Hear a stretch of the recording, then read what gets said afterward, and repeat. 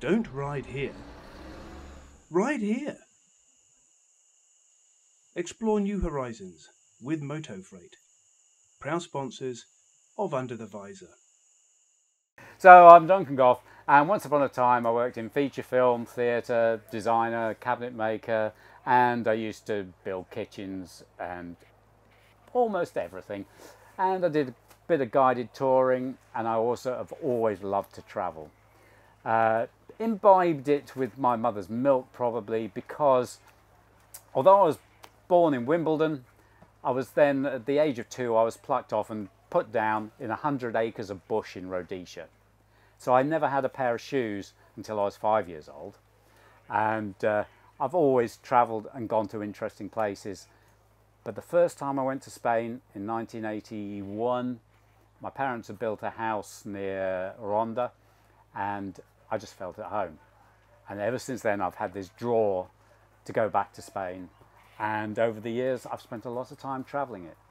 Partly because although I have worked and lived, I lived in Greece, I've worked in Italy, France, Germany, Scotland, in a lot of different places. But what I started realising, when I was doing other work, I might only have a week off.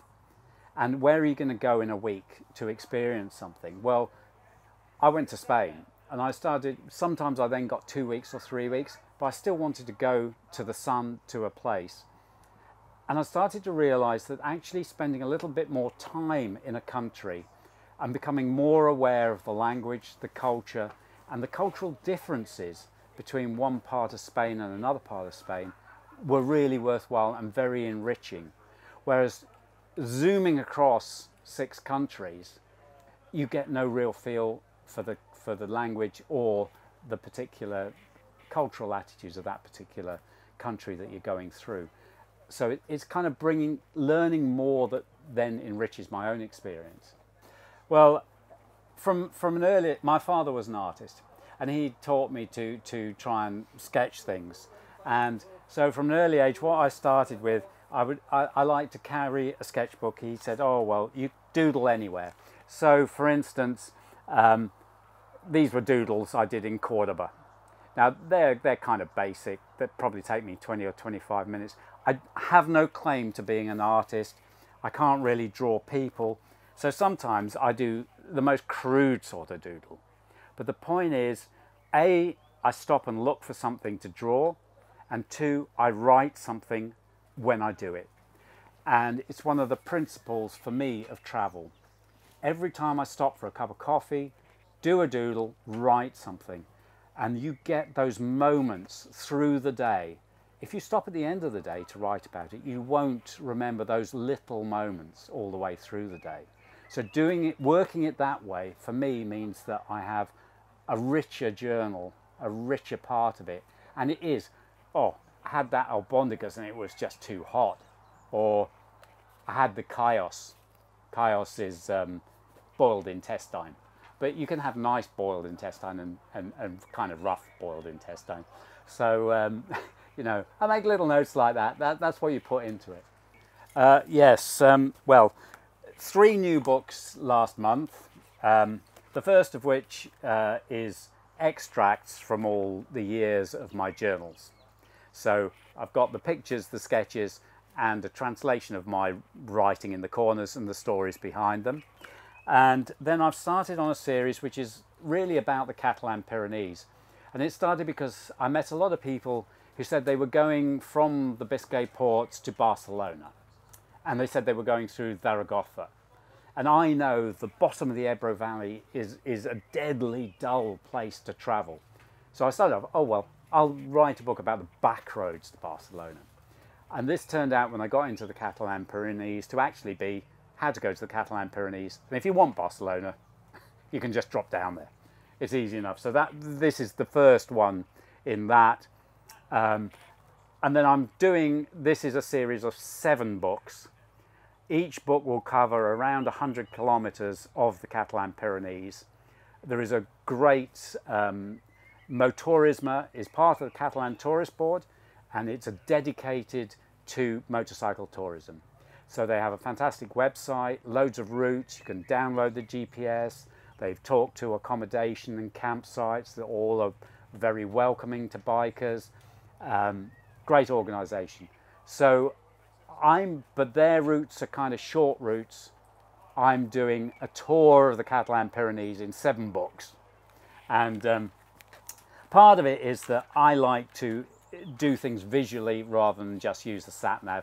So this is the first 40 kilometers of this route from Le Sud de Gough to Touchen, and as you can see from the map possibly, is that it's got quite a few wiggles in it. Those are my 3 new books, and I'm off to Spain very shortly to work on the next 1,000 kilometers of those routes and doing the drawings and the sketches to go with them. It is a question that people ask me about it, but it comes back to my philosophy that even if you're going to go around the world or you're going to Morocco, Spain is the geographical and cultural bridge between Northern Europe and Africa and Arabia. So if you want to start, go for 2 weeks in Spain and actually practice traveling into little villages, trying to understand what goes on in those villages. You will see, once you stop and look and just spend your time doing it, you will find that that lady there always goes to the front of the queue in the supermarket. She must be somebody who's special in this village. So that might be somebody either to talk to, or somebody you don't want to piss off or be rude to or anything else. Or it can be, there's all sorts of little cultural things that you can pick up, and Spain is a good place to pick that up. I mean, how do you spot a brothel in Spain? Now, if you get a motel that's a block out of the town, and there's a bit of dirt growth, you know, it's a block out from the other buildings, and maybe the car park is a bit weedy, it might have a fence round the outside. The other key thing is if it's got any kind of pink sign, which might say club, disco, it might even be a pink motel sign, that is a brothel.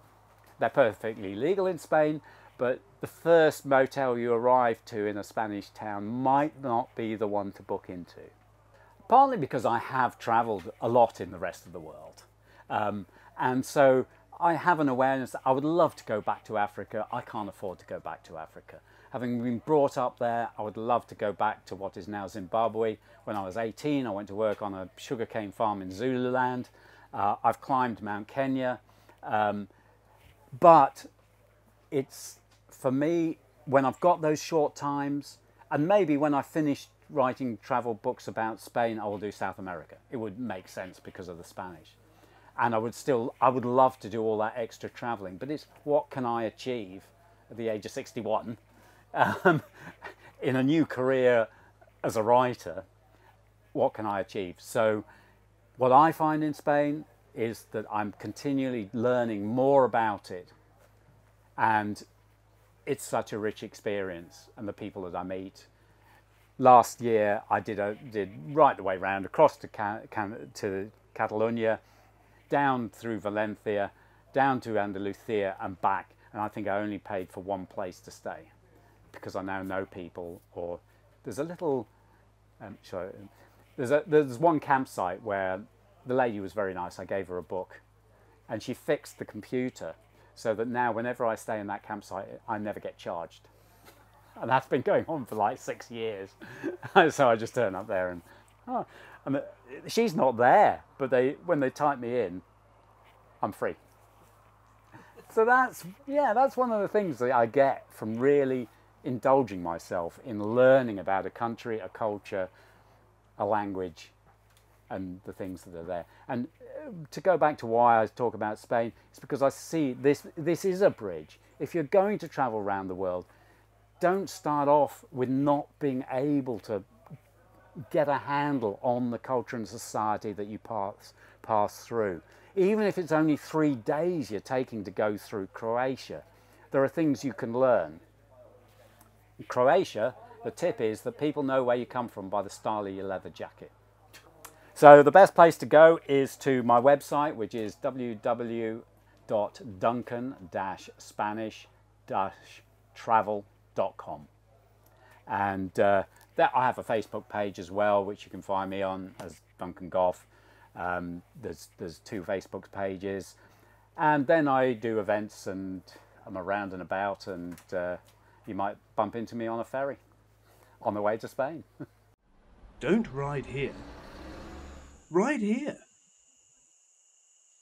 Explore new horizons with Moto Freight. Proud sponsors of Under the Visor.